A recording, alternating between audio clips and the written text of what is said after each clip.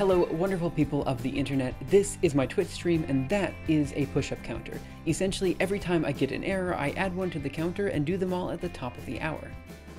Okay, I know what you're going to ask. Is that actually a good idea? No. No, it's not. But I did it anyway, and here's why.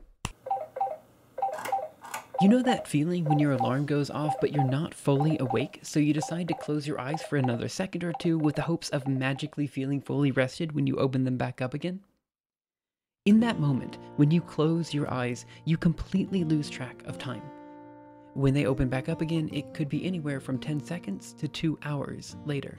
Honestly, that's how I've been feeling for the past 12 months, and I had no idea how to fix it until I managed to book a lane at my local pool. See, when swimming, I'm always racing against the clock. Here I am doing a 50-yard butterfly on a 45-second interval. Even though it only takes me roughly 30 seconds to get to the wall, I wait until the interval is up to go again. Now, pushing off that wall is hard. 15 seconds is not enough time to be fully rested, but that's the nature of interval training. It allows you to push your body further than normal by giving yourself a little bit of rest as a reward for swimming fast. Then I thought, why not just do this all the time? So for the next month, that's exactly what I did. Every working hour, I choose a specific task to complete within the next 60 minutes, and if I finish it early, I can rest a bit on YouTube, Twitter, or Reddit. The point is to pace myself, but also complete clear objectives, and in this way, I've actually been a bunch more productive. Still, starting every hour is hard, just like it's hard to push off the wall or get out of bed. But I found that 5-minute exercises at the top of every hour provide that kick of motivation that I need. So I did this for about a month. 5 minutes of exercise, a project, and rest every hour. And honestly, I started to feel much better. So much better that I actually wanted to stream again for the first time in a few months. At the same time, I wanted to keep my interval training up, so I came up with a push-up counter idea. My plan was to use the push-ups as my 5-minute exercise every hour. But here's where the story actually becomes somewhat interesting. See, as I was discussing my new interval lifestyle, the obvious question came up about how I choose what exercise comes next. Then Pink Emma in chat suggested that I use some sort of AI to do this. Now, we all kind of agreed that an AI might be just a little bit overkill, but then I remembered back to my supercomputing days. See, one common way to make sure that tasks are run efficiently on a cluster is through something known as priority scheduling.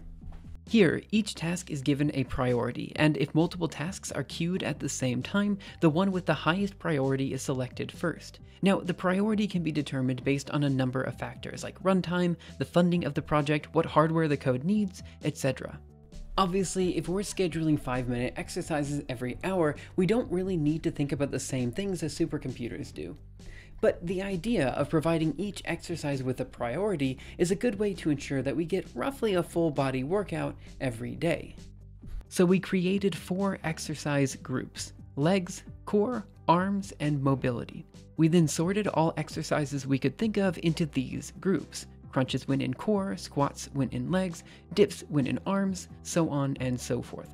To start the process, we give each exercise and each set of exercises a random priority before sorting them. Then we choose the exercise with the highest priority from the group with the highest priority before resetting both to 0 and increasing the priorities of all exercises with a random number.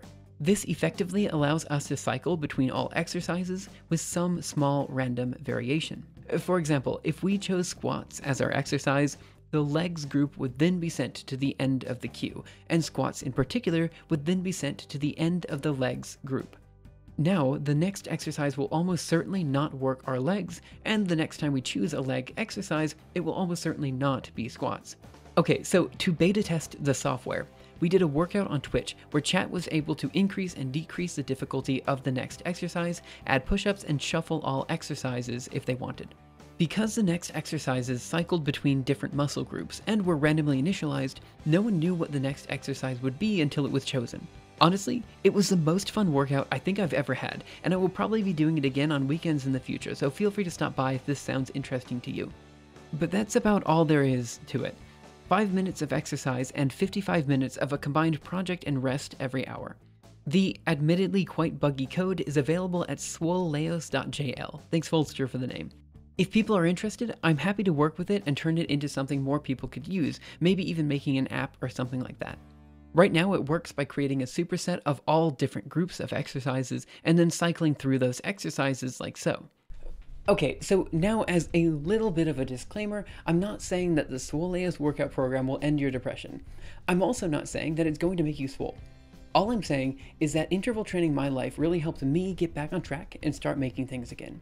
That said, I've always loved working out, so physical exercise is particularly motivating for me. I don't think the takeaway for this video should be that you, the viewer, should definitely be working out more. Rather, I think it should be that creating small but meaningful and achievable goals is a good way to start working towards wherever you want to go. Also, there's something to be said about doing something incredibly stupid, like a push-up counter, to find that initial burst of creativity. Anyway, that's all for now. If you like this content and want to see it continue in the future, please consider supporting me on either GitHub sponsors or Patreon. Also, thanks to those who have already chosen to support me on Patreon, like Mossy and Valentin, don't worry, I'll probably be using some of your code in an upcoming video. Finally, let me know what you guys think about having more vlog-style videos like this one in the future. Thanks again for watching, and I'll see you next time.